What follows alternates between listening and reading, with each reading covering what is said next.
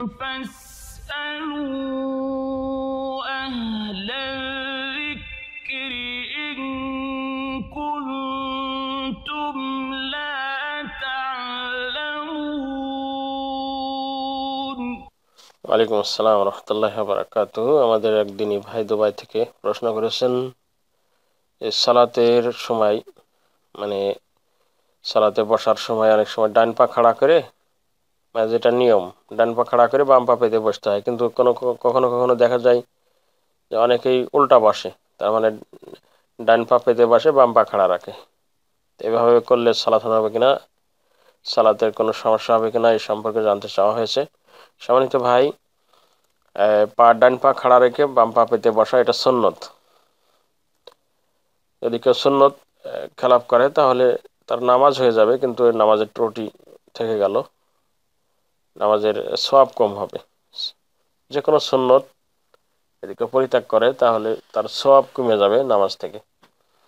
কিন্তু কিছু কিছু কাজ আছে যেগুলো না করলে নামাজ বাতিল হয়ে যাবে। যেমন সহিহুল বুখারীর হাদিস, আল্লাহ রসুল সাল্লাল্লাহু আলাইহি ওয়াসাল্লাম বলেছেন যে আমি 7টি হাড়ের মাধ্যমে সাজদা করতে আদিষ্টিত হয়েছি। মানে আল্লাহ আমাকে আদেশ করেছেন আমি যেন 7টি হাড়ের মাধ্যমে সাজদা করি, মানে 7টি অঙ্গের মাধ্যমে।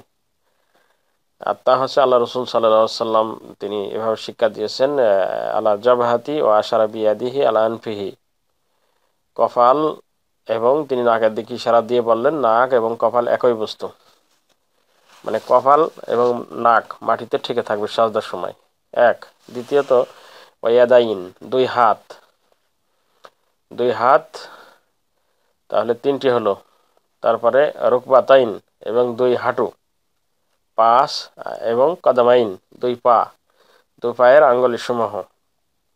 এই 7টি অঙ্গের মাধ্যমে সাজদা করাটা হচ্ছে ফরজ।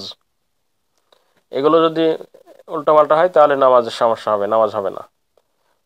অনেক মুসল্লিদের দেখা যায় না জানার কারণে অনেক সময় এই সাজদার সময় দুই পায়ের আঙ্গুলির সমূহ এগুলো দেখা যাচ্ছে কেবলামুখী নাই, ওগুলোই পিছনের দিকে মানে বের করে রেখেছে, বা পিছনের দিকে ভাঁজ ভাঁজ করে রেখেছে, বা এদিক সেদিক করে রেখেছে। এরকম যদি হয় তাহলে নামাজ হবে না, কেননা এটা ফরজ। 7টি হাড়ের মাধ্যমে সাজদা করা হচ্ছে ফরজ। আমি আবার বলছি, কপাল নাক এক বস্তু, মানে কপালের সাথে নাক মাটিতে ঠেকে থাকবে, এটা একটা। দুই হাত, দুই হাঁটু এবং দুই পায়ের আঙ্গুলি সমূহ একত্রিত করে খাড়া করে রাখতে হবে, মানে কেবলামুখী করে আর কি। আঙ্গুলিগুলো চেষ্টা করবে কেবলামুখী করার। এইগুলো যদি মানে কেউ ইচ্ছা করে বা অনিচ্ছাকৃত ভাবে যদি এগুলো উল্টাপাল্টা হয় বা এগুলো যদি সাজদারত অবস্থা না থাকে তাহলে তার নামাজ হবে না। তাছাড়া এমনি বসার ক্ষেত্রে যদি একটু উল্টাপাল্টা হয় সেটা সুন্নত। আর ওইভাবে না বসে নিজের খেয়াল খুশি মতো করে বসাটা যদি মানে জায়েজ মনে করেন নাই, তখন তার নামাজ বাতিল হয়ে যাবে। কিন্তু আছে এরকম কিছু কিছু গাফেল মুসল্লি আছে যেগুলো উল্টাপাল্টা করে বসে। হতে পারে কারো হয়তোবা বাম পায়ে সমস্যা আছে, এই জন্য ডান পা পেতে বসে। যদি সমস্যার কারণে বসে তাহলে তার কোনো সমস্যাই নাই, এখানে কোনো ক্ষতিই হবে না, নামাজে কোনো ত্রুটি হবে না। বাম পা পেতে বসতে পারে না, হয়তোবা পায়ে কোনো সমস্যা আছে, এরকম হতে পারে না, হতে পারে, এক্ষেত্রে ঠিক আছে, সমস্যা নেই। কিন্তু ইচ্ছাকৃতভাবে এভাবে ডান পা পেতে বসা, বাম পা খাট দাঁড় করে রাখাটা উল্টা কাম, এটা মোটেও ঠিক নাই। এটা মানে সালাদ তার নষ্ট হবে না, কিন্তু এভাবে বসাটা মোটেও উচিত নয়, তার ঠিক ঠিক করে বসতে হবে।